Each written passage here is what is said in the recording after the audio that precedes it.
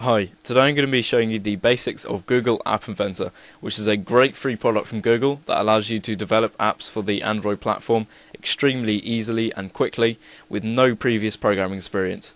So anybody can make an app using this software, providing you're willing to put a few minutes aside just to learn the basics. So first of all, just go onto the App Inventor website, and basically what you'll need to do is download the software onto your computer, and then also make sure you have the latest version of Java.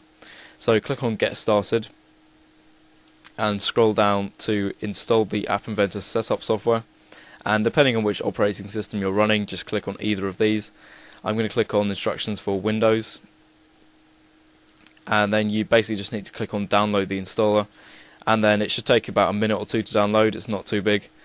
And then after that, you just want to go onto the Java test page just to make sure that you've got the latest version of Java, because this will allow you to run the emulator, which is basically a copy of the Android operating system that will run on your computer, just so you can test the app and make sure it's working properly. Alternatively, you can actually use your own Android phone and connect it to your computer, but just for convenience I prefer using the emulator. So you'll need to create an account after that, just so you can actually sign into this. And then after you've done that, you just want to click on the My Projects tab up here. But as I'm already signed in, I can just click on the link that I've got up here in Chrome. So the first time you actually sign in, you probably won't be taken to this interface here. You'll be taken to the My Projects page, which is just up here at the top. And I've got a list of projects here that I've created in the past, and you won't have any listed here. You'll just be creating your first project the first time you sign in, basically. So to create a new project, just click New and then type in whatever you want. I've actually already made a project called Tutorial, so I'm just going to open that, scroll down and click on it there. And this will take you onto the main interface for making the apps. And this is actually the visual editor, the more advanced blocks editor that will actually let you assign commands to each particular button or any other object that you add to the editor. And that basically is the whole concept of the App Inventor software, assigning a command to a particular object. So you'll see here in the main interface that you've got screen 1, but screen 1 basically encompasses everything in the program. It encompasses everything in the app that you make, because at the moment in Google App Inventor you can't make more than one screen. So everything will be a sub-menu from screen 1 over in the component part here. And basically your components are all of these different things here. You've got buttons, you've got canvases, images, labels, loads of different things, lots of different media things, animation, and all of these can be used for very, very unique things, although you can only make basic apps really in App Inventor. So the first thing that I'm going to show you is basically the concept of assigning a command to a button, so that when you click it, it will show a picture that was previously hidden. So all you need to do is just drag and drop the button into the main screen here. It's as simple as that, and it will come up saying button 1 underneath screen 1. As I said, everything will be a subcomponent of screen 1, and basically we're going to rename this to click for picture, because when we click this, it's going to come up with a picture that wasn't there before.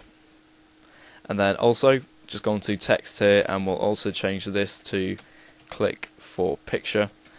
And just bear in mind that you can also do this so it comes up with a random picture, but that's actually slightly more advanced and requires a bit more fiddling around with the blocks editor, so I might actually do that in a future tutorial, just a quick one just showing how to do that, because it's not really one of the most important things in this software, doing random commands, although it can be useful at times. So basically we've now got our button and we've renamed it here. What we need to do now is drag in an image right underneath there, and we're going to rename this to just image, get rid of the 1 on the end, and we're going to set the actual source of the picture to a file from your computer. So click on None over here underneath picture, and then click Add, and then choose File, and then just choose anything you want, bearing in mind that the file has to be a very small actual size, because the image size that we get to work with within each screen is actually very small, and if you take in a big picture like this one here, my logo, which is 600 by 600, it's going to completely cover the whole screen and actually go off the edge of the boundaries too. So I'm going to choose a very small file, just 200 by 100 pixels, this little Tech4D logo. I'm just going to import that in.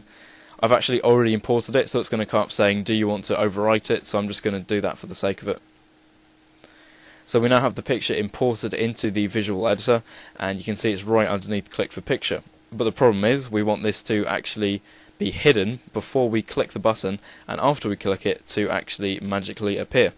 So what we want to do is uncheck the visible box right here, and you'll see it will disappear. And something that will be useful to know in future tutorials is that if you click Display Invisible Components in Viewer up at the top here, it will actually show it again, regardless of the fact that it's actually invisible over here. And this just helps for editing things and knowing where different things are, so you don't really lose track of where everything is.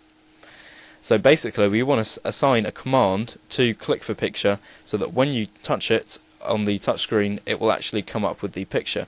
So for this, we need to open the blocks editor. And this has a slightly more advanced and daunting interface than the visual editor, but it is still actually very easy to use. And you just need to make sure that you've got the latest version of Java installed, as this runs off the Java platform. And you can see here I've actually already got the emulator running that I talked about earlier. I'm not going to actually bring it up for the moment, just to avoid any confusion, and that's something that you're going to be using in the future if you decide to follow this series of tutorials, just so you can actually test the app and make sure that everything's working as you expect, and then you can package it for your phone and actually test it on your real phone, unless you're already doing that. So now you can see here immediately it comes up with when screen 1 initialize. I actually put that there before, so you don't need to worry about that really. But just to give you a brief background of this first, this actually lets you set a command for when you start up the app the first time. So for example, I could set it so that when you start up the app it comes up with a picture, although it's a kind of a random thing. I don't think you'd really want to do that, so I'm just going to get rid of that for the moment. And right, now you've got built-in here on the side, and this is basically lots of different things that will enable you to construct commands. All of these things will basically let you create a series of commands that will perform pretty much anything you want, although you've got to bear in mind that you can only make basic apps really in App Inventor. So we don't need to worry about these for the moment, although they will be extremely useful in further tutorials, particularly with anything like making a random picture appear. So we're going to click on My Blocks, and this basically comes up with all of the components that you have in your project and enables you to do lots of different things with them.